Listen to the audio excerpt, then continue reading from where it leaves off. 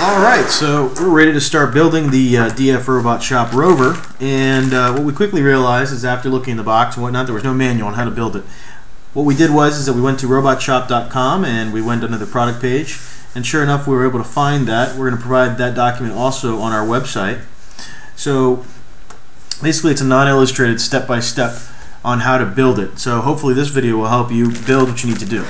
So according to the assembly guide, the first thing we need to do, and I'm just going to move some things out of the way here, is build the gearbox. So let's move these tools out of the way. This is basically all the tools we're going to need, by the way, which is going to be a utility knife, Phillips head, probably some wire cutters, and a multi-purpose tool. I always have this handy just in case.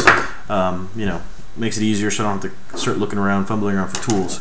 So I'm just going to put these off to the side here. We're going to start off by looking at what the gearbox has inside. So this is basically the Tamiya twin motor gearbox. We opened it up and we found that there's a bunch of gears, some plastic pieces that we're going to have to just kind of break off, and two motors. The nice thing again about this kit is that it actually has two motors that you can probably pick up at Radio Shack, so you don't have to special order them. One thing that we did notice about the kit is that it looks like you have to solder something on here. However, according to the documentation, we're not going to have to solder anything. There's clamps that are going to be included in the kit, so we'll just follow that instruction. Now, if we do need to solder them, we usually like to solder, and we'll go ahead and solder those wires on as needed. So we're going to start off by building this out. Let me just make sure. Now, the gearbox includes a manual. It's not in English 100%, but it is illustrated. So let's see here. What are the pieces? I'm just trying to get familiar with what we've got. Looks like it has here a hex shaft. Do we have any hex shafts here? Sure enough. Yep, there's some hex shafts in here. Okay, so this is step one of building the gearbox. So we have two motors.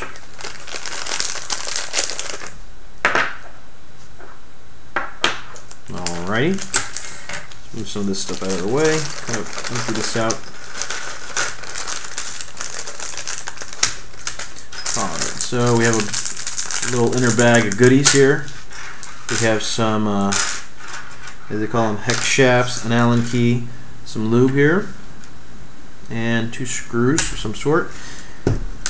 Alrighty, so looks like there are three hex shafts and one circular one. The circular one is smaller than the rest. Okay, and it basically says that we're going to have to go ahead and plug this into the 12T pinion gear. So it looks like both these bags are identical. They include two of these bags. They both look identical to me. I see the exact same parts in both. So I'm going to assume one is for one side and one is for the other.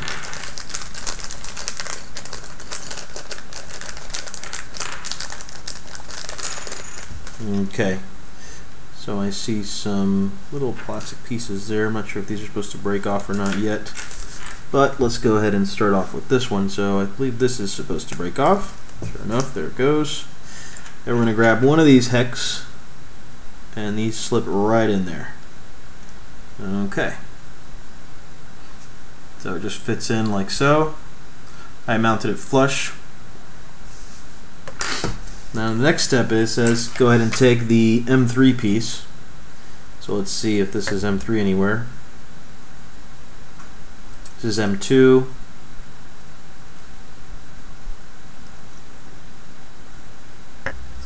Sure enough, here is M3. So this just kind of snaps off. There you go.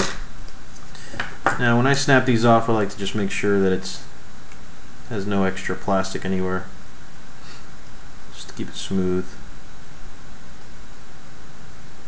I normally wouldn't be doing this with this type of tool, but those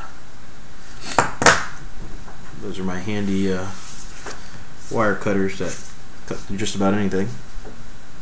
Okay, so it says now this piece is going to go in something here, into A. I'm not seeing how, so it looks like we made a boo-boo. So let's take this out. Gotta flip it around actually. Sure enough, just so you can see that. So this part here goes to the outside instead of to the inside how we had it. and supposedly that's supposed to go right into there. So is that the case here? Doesn't feel right, so let me just kind of double check the other ones here. So let's see.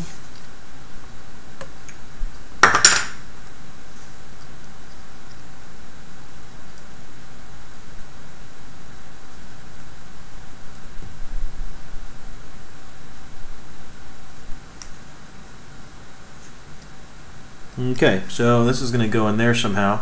Not really sure how that's going to go in there just yet. Okay, so basically what's going to happen is that this hex shaft is going to actually go into there. Okay, so there we go. Doesn't have to sit anywhere, it just kind of goes in. So we've got that in. As much as it's going to go. Okay, so now it looks like the next part here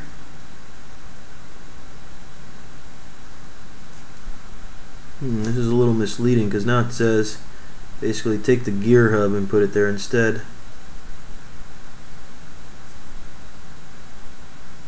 I see what they're doing. They're just using this as a jig. Okay, so let's take the other side here and we're going to position these gear hubs such that we can screw them in. Now they take a special screw and it should have an Allen key on it.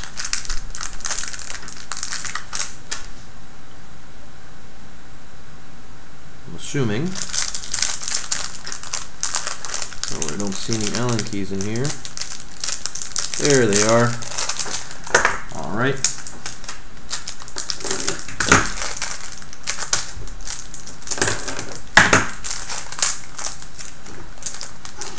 What I'm going to do is I'm just going to move this out of the way for right now.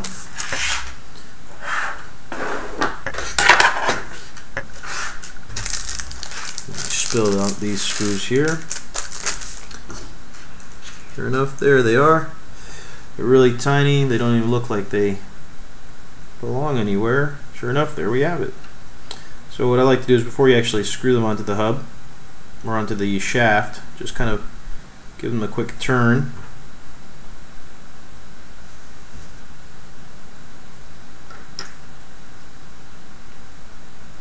And I'm just kind of eyeballing it here a little bit. And what I'll do is I just tighten it enough so that I can move it up and down and it won't come off. And I'm going to use this plastic piece again as a jig. And then I'm going to go ahead and tighten that on there.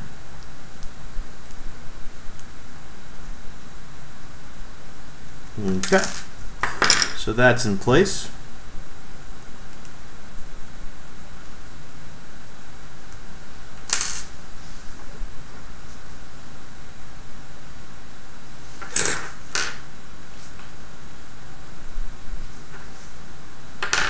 See how many times we have to do that.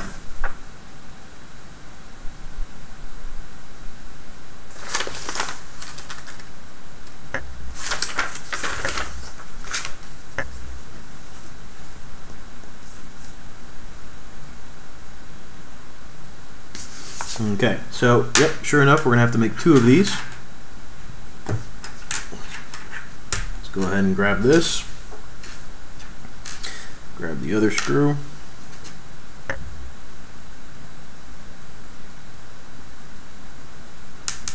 Oops. Be careful not to lose these guys because there are only 2 in this kit, and once you lose them, you've lost them.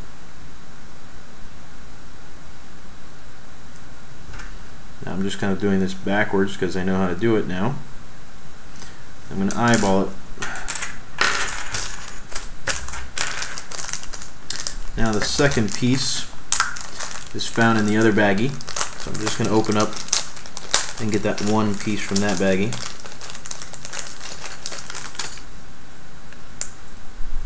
Okay, now there's a little plastic thing on there you got to take off, and again we're just going to use just shove it in there. What I'm going to do is I'm just going to kind of line it up here real quick just to kind of eyeball it.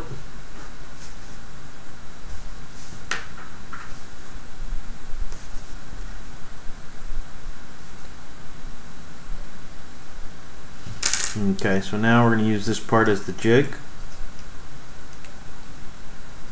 Okay, now this part here.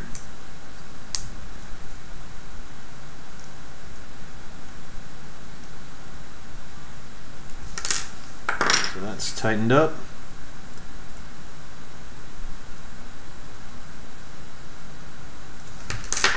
Alright, so we have these two done.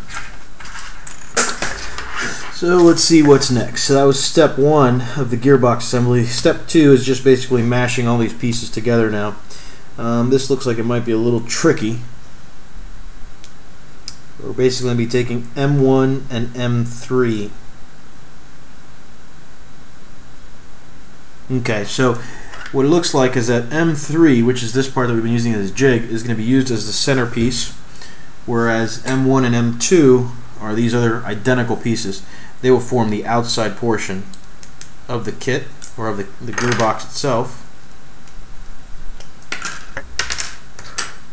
Okay, so we don't need that piece. There's still some pieces on here, so I'm not going to throw this away just yet. So let's just kind of get a feel for how this is going to go. So let's see here. Sure enough, okay, that's going to be pointing backwards like so. And eventually it's going to be closed in like that somehow. So let's see how that works. What I'm going to do is, while I work on this, I'm going to actually zoom into this because this is a smaller components. Okay, so here you have it. So you can see we created these two parts right here, and now we're going to go ahead and we're going to attempt to put together. So here, so we're definitely going to have to use some of these.